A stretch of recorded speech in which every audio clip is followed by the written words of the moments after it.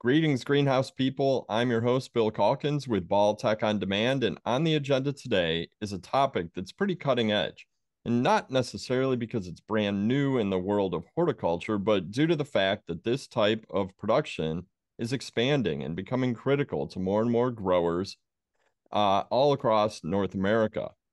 And I'm talking about tissue culture.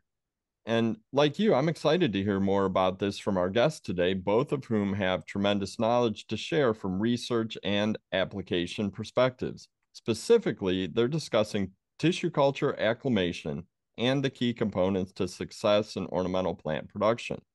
Joining me today is Deanna Felton, longtime propagation and production manager from Sunbelt Greenhouses in Georgia, and Dr. Nathan Jonke, the culture research manager at Ball Horticultural Company in Chicago.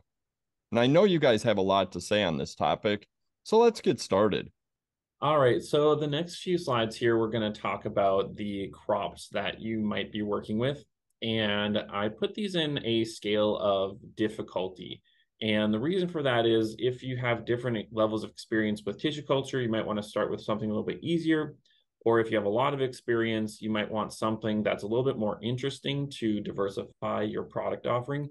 And so a lot of those generally fall into a higher level of difficulty. And how we came up with these is a combination of uniformity that we've seen from labs, the success rate that we're seeing in the greenhouse from multiple different rooting stations, crop time, and also the reliability of those labs and that specific crop from those labs. So on the low difficulty, there's not a lot here. Wanted to keep this pretty simple. So we've got ferns, which come in an auger plug, and these are almost pre-acclimated already once they get to you. And so that means they're going to be a lot more tolerant of variable conditions, warmer temperatures, lower humidity. And the crop time is a little bit longer, but relatively easy to grow. Rex begonias are relatively easy. They may have a little bit of breakdown or they might not have a lot of roots, but generally, if you can manage light and humidity from the get-go, these are going to be pretty successful. They also come in a large variety of colors, so there's a lot of options to pick from. Heuchera is sort of your gateway into the perennial TC market. Lots of different colors.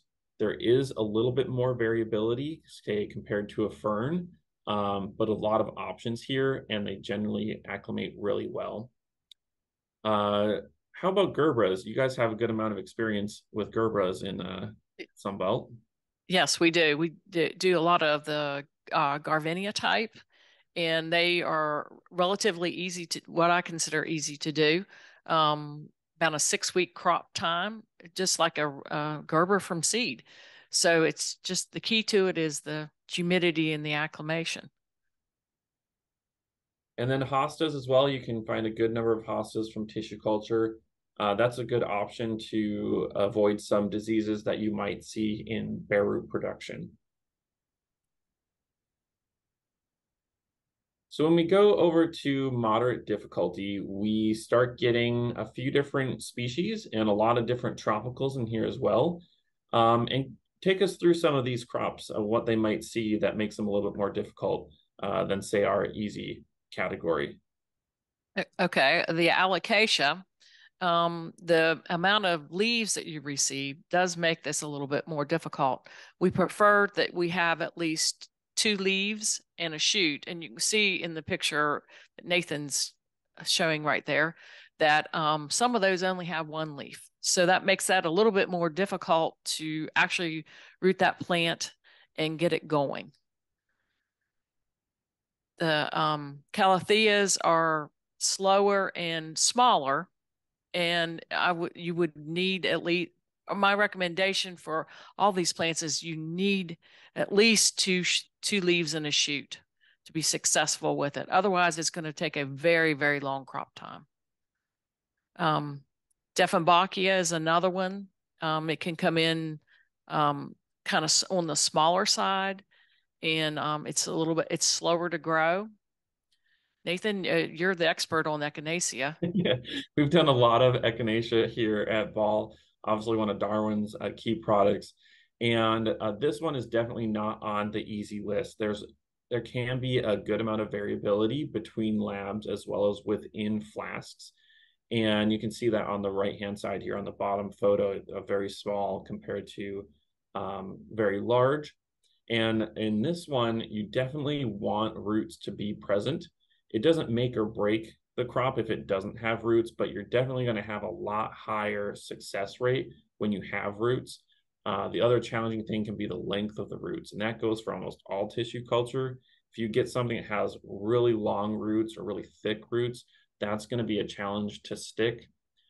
So when you're talking back to your labs, push them for shorter, more actively growing roots, and that'll help your success rate.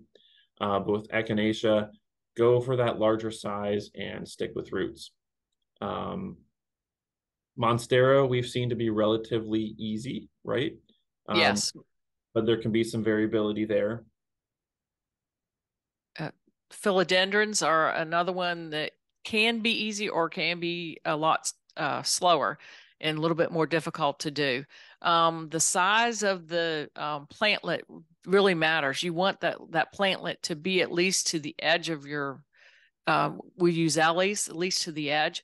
If it's smaller than that, it dramatically increases your crop time. And then syngoniums, you really need to pay attention to what you're receiving out of the bag. If you've got vitrified cuttings, plantlets, you could actually have a problem coming into you and not realize it. So you need to pay attention to the quality of what is coming out of your bag. Yeah, if something's breaking down in the bag, and we'll go over this in the future, it's likely do not stick that and report that back to the lab that either something happened in transit or they have a pathogen. Like we've isolated fusarium on syngonium quite frequently. And so that's something you want to make sure that the lab is providing clean products. And the syngonium is another one you want to make sure that you have enough leaf. So here's our high difficulty category. So we get some more interesting crops in this category, and this isn't an exhaustive list, but it's a list that we've worked with a good number of crops together, and so that's why we have these on here. Aglaonema, long crop time. If the spec isn't right on this, what we say, like over 20 weeks sometime to fill out a line. Yeah, 20, some of it 28 weeks if you don't have the right spec. Yeah. And so that's one, when we've worked with the labs, we've been able to get them to provide a younger, more actively growing spec, but also something that doesn't have a lot of callus on the bottom or large roots. And those have finished much faster, and our success rate has been a lot higher. Talk to us about these smaller and more interesting alocasias. I have one over in my office right over here that looks awesome. So the smaller alocasias, if you do not have the 2 leaves and a shoot, the crop time increases tenfold. So what your lab is sending into you on the size of your TC really affects this crop. Then there's the Ficus tenecky. This is one where we've been able to move over to a single stem form. You can see that clump in the bottom here, and also to the right, you see a clump growing out, but then there's a single form. While some customers might want a clump form because you have more stems in a liner that'll fill out. I mean, we said earlier, usually one shoot is going to become dominant in that clump.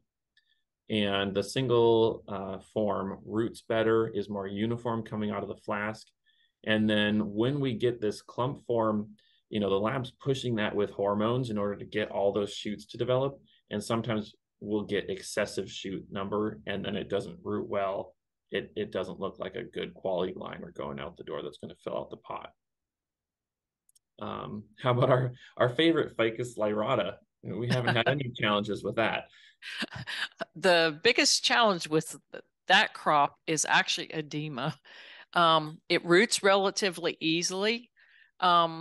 And that is another one that can come in clump form and single shoot. We prefer the single shoot. It roots just like the other, the Taneki, much better. You can have, like Nathan was saying, in the clump form, sometimes we've seen as many as 10 shoots. So it makes it very difficult to root. It makes your trays very uneven. It makes your growing more difficult because of the unevenness within the tray, and you end up having to grade it more. So the Lorata, if you don't have the proper environment for it, you can end up with this edema seen in the picture. Yep. Yeah, we worked hard on getting that fine-tuned. And so that's another thing to keep in mind, and we'll talk about later in acclimation, is the season that you're doing this in can change your environment drastically. And when coming out of tissue culture or working with specific crops, you need to be attuned to how your environment's going to change.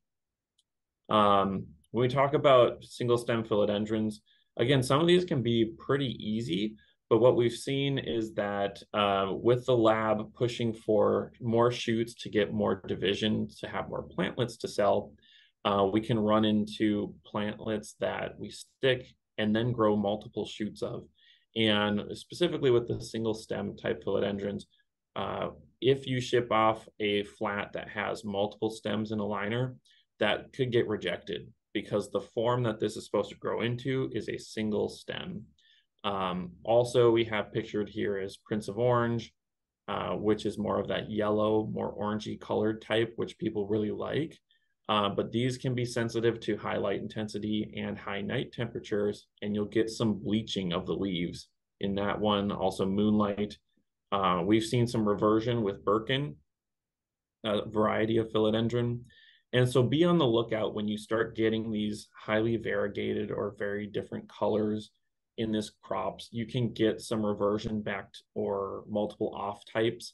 And so keep in touch with your lab, tell them you're seeing a percentage in your flats, and they might need to go back and reinitiate this variety so that you're getting a more consistent crop coming out of the flask.